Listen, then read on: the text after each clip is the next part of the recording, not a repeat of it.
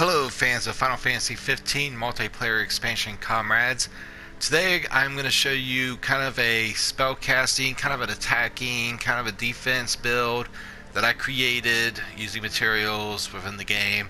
And I'm going to show you the weapons and the additional items that I used to create the build. First off, we have the Holy Shield, which is also known as a Panacea Shield, which you can buy in Lestalem. There's one thing I would notice, that the Faded Crossbow that is found in the map node in 1.2 update is just as good, and you can build it just the same, so keep that in mind. Then you got Bryonic, which is found in the shield for Medeloso, or something like that. Shields for Medeloso. I have no idea how to say it. But you got to break the Brain Dancer in that quest, so be on the lookout. That's a little bit of a grind. The next thing you got is the Kane's Lance, which can be found in a 1.20 node as well, with the Faded Crossbow, and you can do it by unlocking the power grid and finding the Kane's Lance. The last on the list that's needed is the Crimson Flashes, which can be found by breaking the face of the Bandersnatch in the Belfour Bandersnatch mission. Now, I'm going to go with the abilities and tell you exactly what all they do. So, on the first Holy Shield that we have, the one that you can replace with the Faded Crossbow, they have the same abilities. It says Curative Spell Asuna, and detailed says Caster's default curative spell also cures the target of various status alignments. This is very good when your teammate is turned to stone or confused or poisoned or anything like that. And it also has curative spell Curiga, which details Caster's default curative spell changes into superlative health restoring magic. So if your teammate is on the verge of dying, or they're injured, or they're losing HP, if they're losing HP, just go up there, press up to equip Holy Shield, and R2 and triangle, and you will cure them completely. So with this weapon, the Bionic,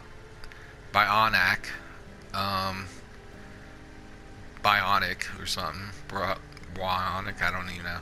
Anyway, let me just say what it says. Charge Strike Clear Out states that charge attacks change into wide range sweeping strikes that cost MP. Pretty good for an attack build, and its permanent perk also includes Warp Combo Blizzaga. Casts a superlative ice type elemental spell after successful Warp Strike. And what that means is every time I Warp Strike into an enemy, I'm going to cast Blizzaga afterwards. Kane's Lance has Charge Strike Chaos Bringer, which states charge attacks become powerful forward thrusts. This is very good for an attack build, and out of all the pole arms, Kane's Lance is the one with the highest attack power of them all in the whole game. So it also has Warp Combo Thunderga, which casts a superlative lightning type elemental spell after a successful Warp Strike. So same with the Bionic. Kane's Lance will, when you successfully Warp Strike into an enemy, you'll cast a spell. Crimson's Flashes. I added with a Sky Gemstone the spell Dyra, and you can get the Sky Gemstone at the Chocobo Arena by completing the Choco Pro tournament twice. And every time after you complete it after that, you'll keep on getting Sky Gemstones to add Dyra to your weapon. Dyra states, Caster's default offensive spell changes into super or superior light type elemental magic. So anytime I have these equipped, I can press L2 and O, or 0, yeah, just O, and it will cast the spell. And it also has Warp Combo Firaga, which if I Warp Strike an enemy, you guessed it, casts a superlative fire type elemental spell after successful Warp Strike. Now, to mention stuff like royal sigils, whenever you're equipping them, if it replaces the offensive spell, you're going to lose Daira in this build. And if it replaces the curative spell, you're going to lose Asuna and Kuriga. So the warp combos are going to stay forever, but you got to watch out for certain sigils, whether you keep Kuriga, Asuna, or Daira. I have on Spectral Arms, which would prevent me from casting Daira, but you just got to read the description of the Royal Sigils to find out. Now, the items that I used in order to create this awesome build is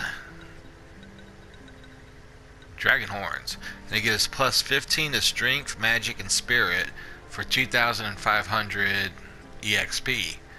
I also used Zoo Beaks, which gives 26 Vitality for 2,300 EXP. So that was how I got all of my stats up high, and it took a long time. I mean, a long time. So in the end, I got 4 elemental spells. I got Blizzaga, Thunderga, Fireга, and Daira, and then I got a cure. So I also got good attack, good HP, good MP. You know, most of the Warp Strike weapons have MP included in them. So I also used Flame Shards, sort of, to help boost my elemental resistances. So keep that in mind too. So hopefully this has helped you out, and if it did, give a like and probably subscribe too, because I'm going to be putting out more content.